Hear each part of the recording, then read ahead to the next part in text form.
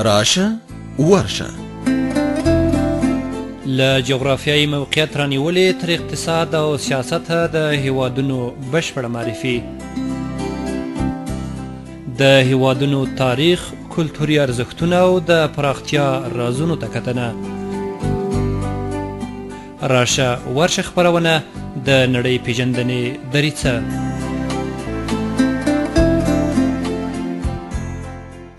Switzerland, you've taken away my breath now once again. You left me with a sense of compassion. Fire the ones who can't pick themselves up. قدرمن اوریدونکو سلامونه او ښې چارې. په دې هیله چې د ژوند په ټولو چارو کې ښاد او بریالي اوسئ، دا د یو ځل بیا د سپوږمۍ راډیو نه د راشه ورشه د خپرونې واره رسېدلی چې په نننۍ خپرونه کې یو ځل بیا درته د اروپا د لویې وچې نه د سویس یا سویټزرلند هیواد در پیژنو، په دې هیله چې د دې خپرونې تر پای شیبو پورې راسره مل اوسئ.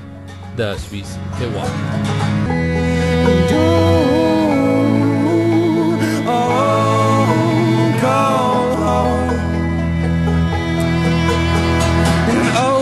Oh, Switzerland, you've taken away my breath now once again.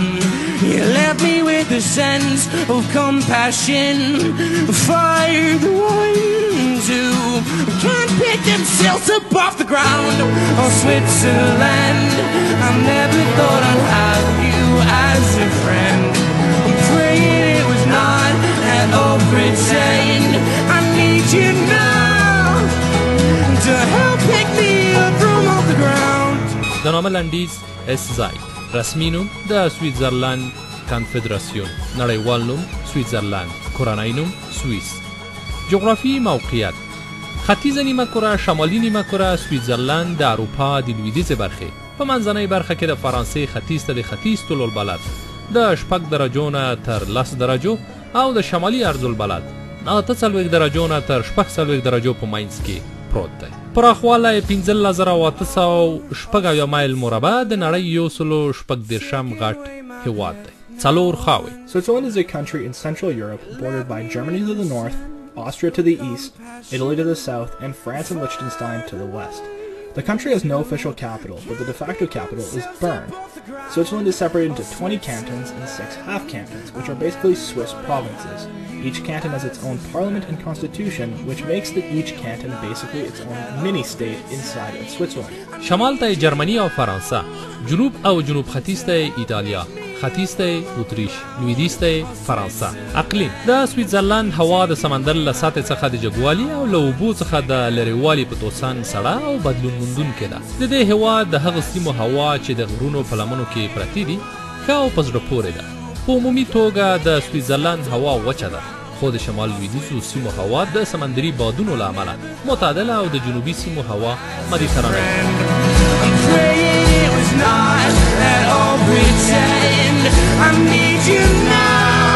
سیاسي بشري جغرافیه: پلازمینه یې د برن ښار دی. نفوس یې څه باندې 8 میلیونو کسانو ته رسي. د سویټزرلند د نفوس ډیموګرافیکې ځانګړتیاوې دا دي: د نفوس ګڼوالی په 1 کیلومتر مربع کې 106 نفره، د نفوس ګڼوالی په 1 مایل مربع کې 510 نفره، ښاري ژوند 40 سلنه، کلیوال ژوند 20 سلنه، د ژوند تمه په منځنۍ توګه 82 کاله، د ژوند تمه په نارینه‌و کې 80 کاله، د ژوند تمه په ښځو کې 84 کاله او یوه ښځه په ټول عمر کې 2 ماشومان.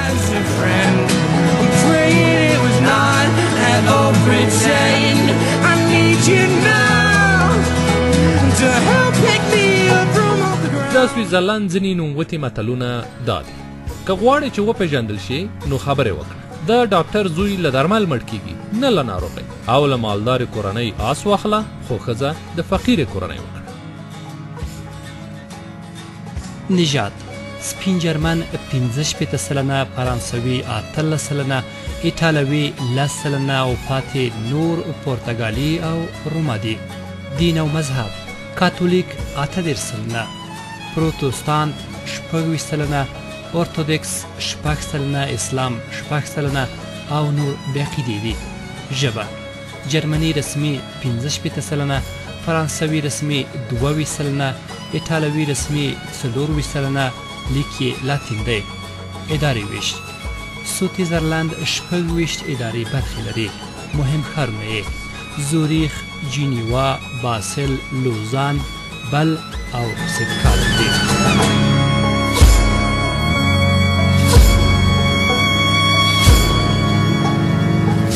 حکومت.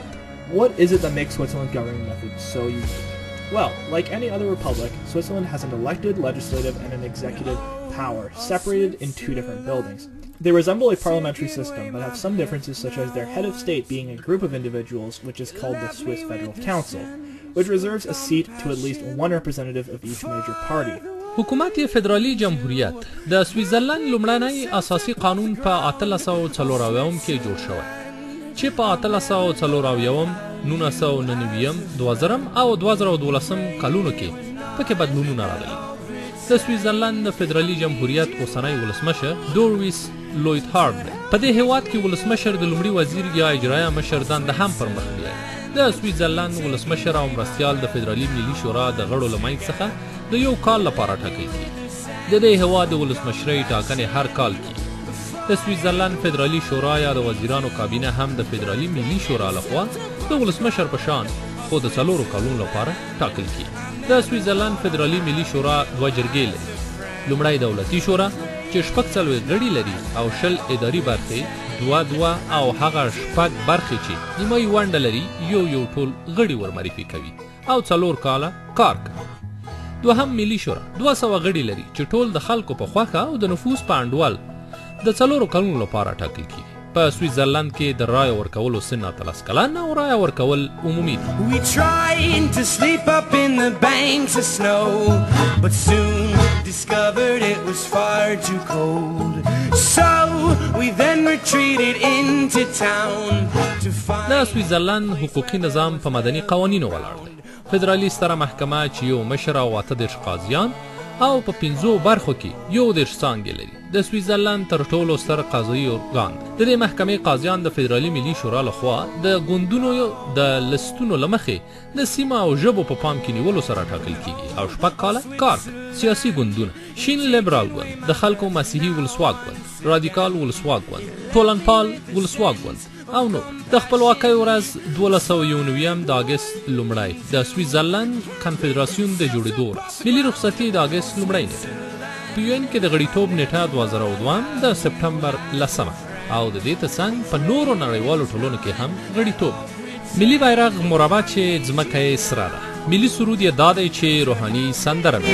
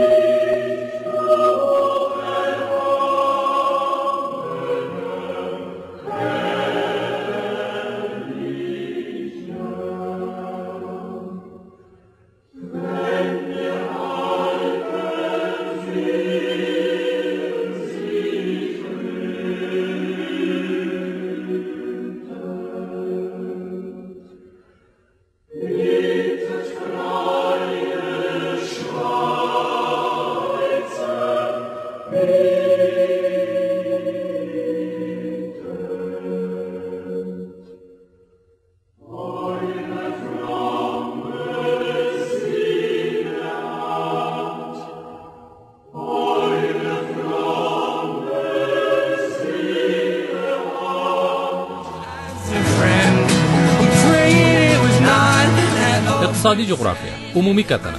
The economy of Switzerland is one of the world's most stable economies. Its policy of long-term monetary security and political stability has made Switzerland a safe haven for investors, creating an economy that is increasingly dependent on a steady tide of foreign investment. Because of the country's small size and high labor specialization, industry and trade are the keys to Switzerland's economic livelihood. Switzerland has achieved one of the highest per capita incomes in the world with low unemployment rates and a balanced budget. The service sector has also come to play a significant economic role. History: 19th century, Switzerland as a federal state was established in 1848. Before that time, The city cantons of Zurich and Basel in particular began to develop economically based on industry and trade, while the rural regions of Switzerland remained poor and underdeveloped. While a workshop system had been in existence throughout the early modern period, the production of machines began in 1801 in St. Gallen, with the third generation of machines imported from Great Britain. سویټزرلند آزاد مارکیټ داسې پرمختللی روڼ او موډرن اقتصاد لري چې په ټوله اروپا کې ساری نه لري. په سویټزرلند کې وزګارتیا لږ 3 سلنه په شاوخوا کې نږدې 15 میلیونه کارګران لري چې ټول یې لوړې او مسلکي زده کړې. د خدماتو سکتور ډېره وده کړې. د تمویلي او بانکي خدمتونو خوندیتوب ډېر اوچت دی. صنعتي تولیدات پرمختللي او د سویټزرلند اقتصادي او سیاسي تګلارو د ایثارو بنسټیزو جوړښتونو اداري او حقوقي اسانتیاو ښه ترانسپورت ښه اداري بانکي خدماتو او لږ مالیاتو ډېر کورني او بهرني پانګوال دې ته هڅولي چې د خدماتو او صنایعو په برخه کې سترې پانګونې وکړي. سویټزرلند په تیرو 20 کلونو کې هڅه کړې چې خپل اقتصادي تګلارې د اروپایي ټولنې له ستاندردونو سره برابرې وساتي، خو د خپلې سوداګرۍ لپاره یې ساتندویه اجراءات خوندي ساتي. Economic policy, terrorism. Through the United States-Swiss Joint Economic Commission, Switzerland has passed strict legislation covering anti-terrorism financing and the prevention of terrorist acts, marked by the implementation of several anti-money laundering procedures and the seizure of Al-Qaeda accounts. European Union. Apart from agriculture, there are minimal economic and trade barriers between the European Union and Switzerland. In the wake of the Swiss voters' rejection of the European Economic Area Agreement in 1992, the Swiss government set its sights on negotiating bilateral economic agreements with the EU. 4 years of negotiations culminated in bilaterals, a cross-platform agreement covering 7 sectors: research, public procurement, technical barriers to trade, agriculture, civil aviation, land transport, and the free movement of persons. د سویټزرلند دولت او خصوصي سکتور دواړه هڅه کوي چې د اروپا له نورو هیوادونو سره په ګډه د تولیداتو رقابتي دریځ دومره پیاوړی وساتي چې په نړۍ کې نوي بازارونه ومومي او صادرات کال په کال لوړ شي. د سویټزرلند 50% صنعتي تولیدات په ایروزون کې ګاونډیو هیوادونو ته ځي.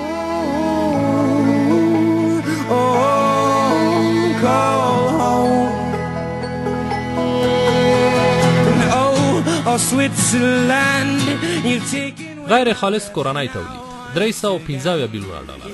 د غیر خالص کورنی تولید کلنۍ وده 2 سلنه. د سړي سر کلنۍ عاید یې 8245 ډالرو ته رسیږي. د غیر خالص کورنی تولید سکتوري جوړښت کرنه 1 سلنه، صنعت 2 سلنه او پاتې نور یې خدمات پوره کوي. د کار ځواک یې 15 میلیونه کسانو ته رسیږي. وزګارتیا 3 سلنه، بودیجه عواید 218 بیلیونه ډالر او لګښتونه 208 بیلیونه ډالر ته رسیږي. صنعت د اوبو د برېښنا کارخانې، برېښنایي سامان، د ټوکرانو د جوړولو او جاکټونو د اوبدلو ماشینونه، د اورګاډیو او د اورګاډیو د پټلیو او خونو سامان او پرزې، ټوکران، کیمیاوي مواد، قیمتي شیان، خوراکي توکي، استهلاکي شیان، دارو، درمل او سپکې وسایل. 5 minutes left, we broke our backs to spend more money than either of us had. کرنه د سویټزرلند 9 سلنه ځمکه د کرلو وړ ده. د دې هیواد 9 سلنه خاوره، شنو ځمکو او څړځایونو، 2 سلنه ځنګلونه او پاتې نوره غرونو، سیندونو، ښارونو، د کار او تولید ځایونه او د استوګنې کلیواله سیمو نیولې ده. د سویټزرلند 3 سلنه خلک د کرنې په سکتور کې په کار بوخت دي او د دې هیواد 1 سلنه غیر خالص کورنی تولید له همدې سکتور څخه لاسته راځي. لرګي، تمباکو، غنم، وربشې، کچالو، میوې، سابه، لبنیات، غوښه، هګۍ، سابه او واښه د سویټزرلند د کرنې او څارویو تر ټولو مهم محصولات ګڼل کېږي.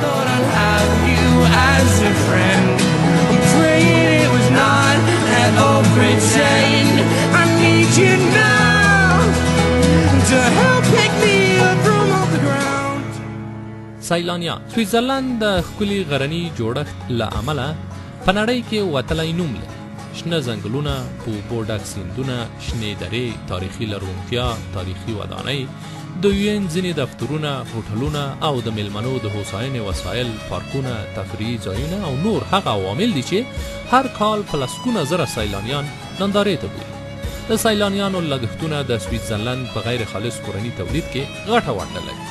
په سویټزرلند کې د سیلانیانو د خدماتو ارزښت دومره لوړ دی چې د هوټلونو پرسونل روزنې لپاره ښوونځي، کالجونه او پوهنتونونه شته.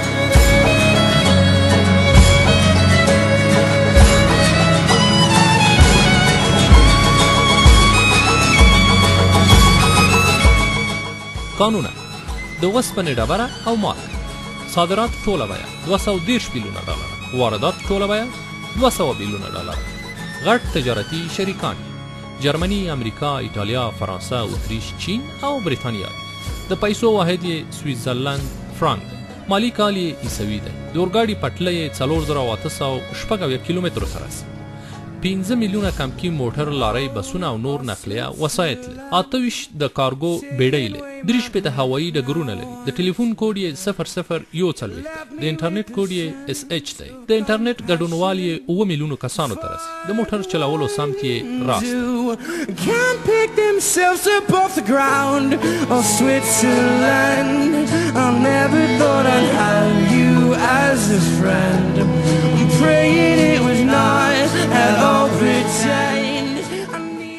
رسنۍ د سویټزرلند د رسنیو عامه شرکت 7 سراسري او 18 رادیوګانې او خصوصي برخه یې 10 سراسري سیمه او کاري رادیو تلویزیونونه او د دې ترڅنګ په سویټزرلند کې 15 ورځپاڼې او 160 میاشتنۍ مهالنۍ او مجلې لري چې هر کال نږدې 15300 او یا نوي علمي، هنري او ادبي کتابونه خپرېږي. هر سړی په منځنۍ توګه 120 کیلوګرامه کاغذ د لیکلو، لوستلو او خپرولو لپاره لګوي چې دا ټول ښه رقم دی.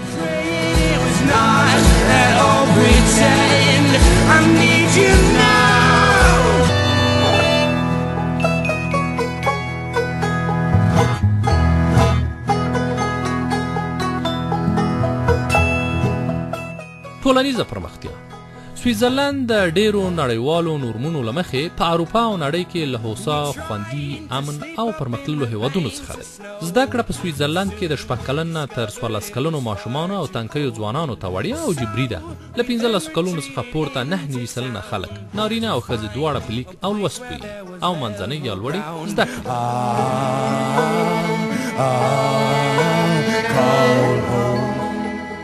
پوځ، ځمکنی پوځ او هوایي پوځ. د عسکرۍ خدمت سن 18 کلن په خپله خوښه د ښځو او نارینهو دواړو لپاره. تاریخ. سیلیتیان د دې سیمې لومړني اوسیدونکي دي. د دې قوم یوه څانګه چې هیلوتي نومېده له میلاد څخه شاوخوا 200 کاله پخوا د اوسني سویټزرلند د آلب او ژورا غرونو په لمنو کې میشت شوه. د خلکو سیمه هیلوتیا بلله چې له میلاد څخه 50 کاله پخوا د رومي ستر واکمن جولیوس سازرس لاسته ورغله. په کال 395 میلادي یا د روم د سترواکۍ له ړنګېدو سره سم د اوسني سویټزرلند خاوره د لویدیځ روم د واکمن په برخه ورسېده. په 15مه پیړۍ کې دا سیمه د جرمني او بورکوني جرمن اقوامو لاسته ورغله. جرمنیانو د آر سیند په ختیځو سواحلو کې په ګډه هلته یو وړوکې ټولنه جوړه کړه. د خلکو په 609 کې داسې یو دولت جوړ کړ. سویټزرلند په اوسني خاوره باندې په 13مه پیړۍ کې د فیودالي کورنیو واکمني پیاوړې شوه او هر چا په یوه سیمه پاچاهي کوله. د هابسبورګ کورنۍ واکمنانو ورو ورو په شاوخوا سیمو باندې خپل یرغلونه پیاوړي. له همدې امله د شیوتیس او ستارودان سیمو مشرانو د دوی په ضد داسې دفاعي ټولنه جوړه کړه چې مورخین یې د ننني سویټزرلند کانفدراسیون لومړنی بنسټ بولي.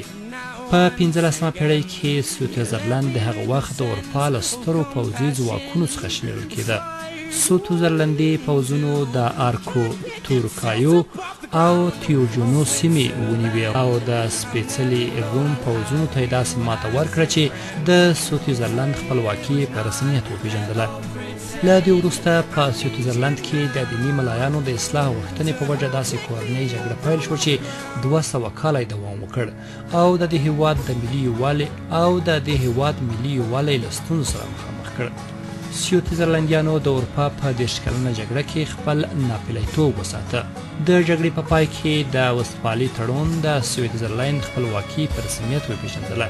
سویټزرلند په لومړنیو او دوهمو جګړو کې خپل ناپیلیتوب وساته او له دواړو خواو سره داسې تړونونه لاسلیک کړل چې هیڅکله به د یوه لوري ننګه ونه کړي.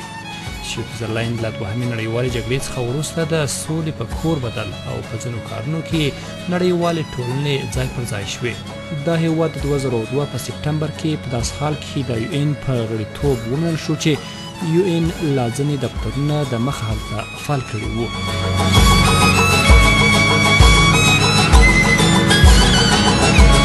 له سویټزرلند سره د افغانستان اړیکې. په 1928 کې د افغانستان ټولواک اعلی حضرت غازي امان الله خان سویټزرلند ته پلن سفر لاړ چې د ولسمشر او خلکو له توده هرکلي سره مخامخ او د دواړو خواو سیاسي اړیکو د جوړولو دوستۍ او د سفر او استوګنې د حقوقو تړونونه لاسلیک شو.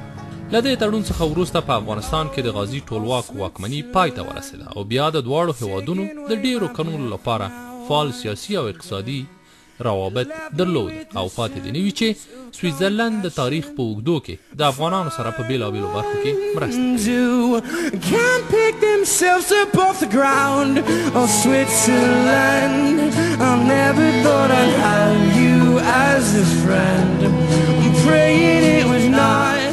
له افغانستان څخه تر سویټزرلند پورې د هوا له لارې فاصله 5120 کیلومتره، د کابل او برن زماني توپیر 2.5 ساعت.